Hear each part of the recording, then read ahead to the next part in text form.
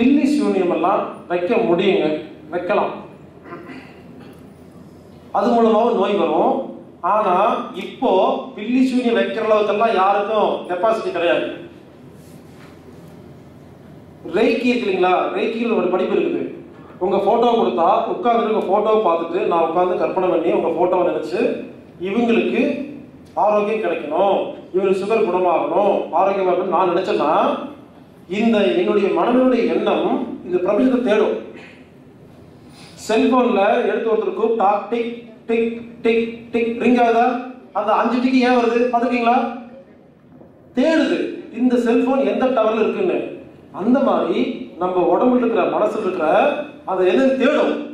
எந்த நாட்டுல இந்த போட்டோ இருக்கிற உருவம் அவ்வளவு பவர் இருக்குங்க, இந்த போட்டோ இருக்கிற உருவம் எங்க இருக்குன்னு தேடி நான் நினைச்சேன்னா அந்த உருவத்துக்கு சக்தி கொடுக்க முடியும். இதுக்கு பேர் தான் ரேக்கின்னு பேரு, அதை படிச்சவங்களுக்கு தெரியும். அப்போ இது நல்ல காரியத்துக்கு பயன்படுத்துறாங்க.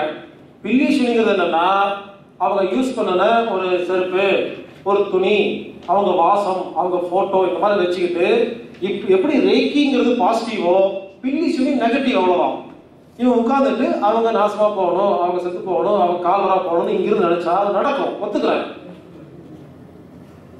ஆனா நமக்கு தெரிஞ்ச கலையை நல்ல விஷயத்துக்கு பயன்படுத்தினா அந்த கலையுடைய பவர் அதிகமாயிட்டே போகும். கெட்ட விஷயத்துக்கு பயன்படுத்தினா நமக்கு பவர் கம்மியாயிட்டு வரும். அவங்க ஆரம்பத்தில் வேணா செஞ்சிருக்கலாம். யார் ஒருத்தர் மற்றவங்களை கெடுக்கிறதுக்காக பில்லி சூனியம் வைக்க ஆரம்பிக்கிறாங்களோ முதல்ல 5 பேர் 10 பேருக்கு சூப்பரா வைப்பாங்க, அருமையா ஒர்க் அவுட் ஆகும், ஃபேமஸ் ஆயிடுவாங்க. இந்த ஃபேமஸ் வந்து அதுக்கப்புறம் ஓடிட்டு இருக்குமே தவிர அப்புறம் அவங்களுக்கு பவர் கம்மியாயிட்டே போயிட்டு இருக்கும். எல்லாரும் நம்பி நம்பி கொடுத்துட்டு இருப்பாங்க. நானும் சொல்றேன், ஜாதகத்தையே மாற்ற முடியும் நமக்கு. பில்லி சூனியம் நம்ம டெக்னிக் பிரகாரம் இந்த எல்லா விஷயத்தையும் ஒழுங்கா மெயின்டைன் பண்ணா யாராலையும் உங்களுக்கு பில்லி சூனியம் வைக்க முடியாது. ஏன்னா அவங்க ஒரு நாளைக்கு 5 நிமிஷம் உட்காந்து நீங்க உங்களுக்கு எடுத்துட்டு இருப்பாங்க. நீங்க 24 மணி நேரம் உங்களுக்கு ஆரோக்கியம் பண்ணிட்டு இருக்கீங்க, எப்படி எடுக்க முடியும்? எண்ணம் போல் வாழ்க்கை. நாம பில்லி சூனியத்தை நம்பிட்டோம். நம்ம சொந்தக்காரங்க ஒருத்தங்க பில்லி சூனியம் வச்சுட்டு வந்துட்டுதா ஒருத்தர் நம்ம சொல்றாரு, உனக்கு நம்ம ஃப்ரெண்ட் இருக்கா இல்லையா, உனக்கு வந்து பில்லி சூனியம் வச்சுட்டான்னு சொல்லிட்டாரு. நீங்க நம்பிட்டீங்கன்னா நம்பி நீங்களே நோய் வந்துடும். எண்ணம் போல் வாழ்க்கை. என் பங்காளி எனக்கு பில்லி சூனியம் வச்சுட்டானாமா, பவர்ஃபுல் சாமியாராமா அப்படின்னு நீங்க நினைச்சிட்டீங்கன்னா அந்த நினைப்பு தான் உங்களை நோய் உண்டு பண்ணுறது. இதெல்லாம் நம்மளை ஒன்றும் பண்ணாது. நான் 24 மணி நேரம் நான் என் ஆரோக்கியத்தை பற்றி கவலைப்பட்டிருக்கேன்.